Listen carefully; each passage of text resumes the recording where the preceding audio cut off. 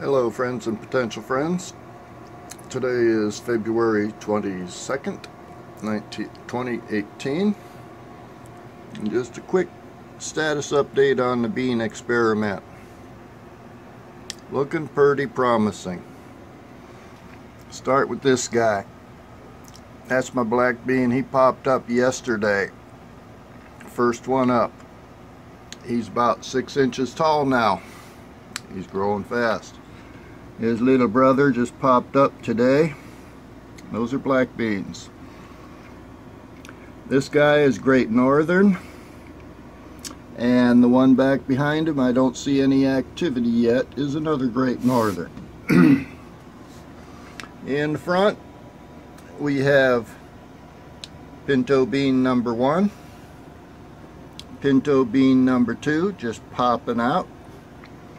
Next to them we got red bean number 1, and red bean number 2 still hasn't shown his face.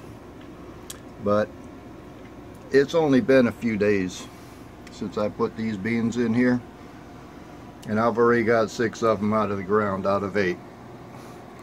So hey, Great Northern beans are $2.59 for a 2-pound bag at Wally World. You can get a lot of bean plants out of that. Pinto beans, you can get a 25-pound bag of pinto beans at Wally World for $6, $7, $8, somewhere like that.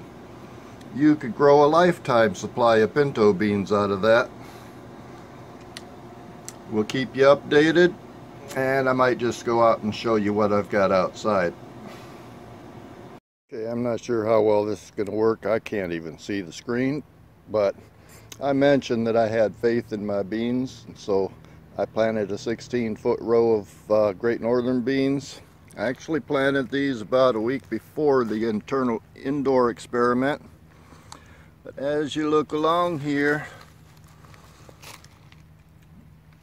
we're starting to see some beans popping up outside.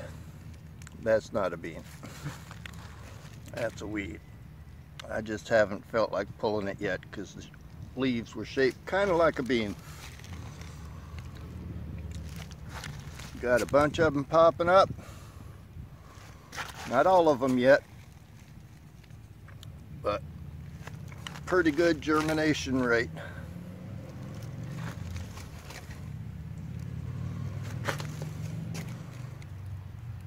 That's going to have to be thinned a little bit. I'll probably just move that one in the center.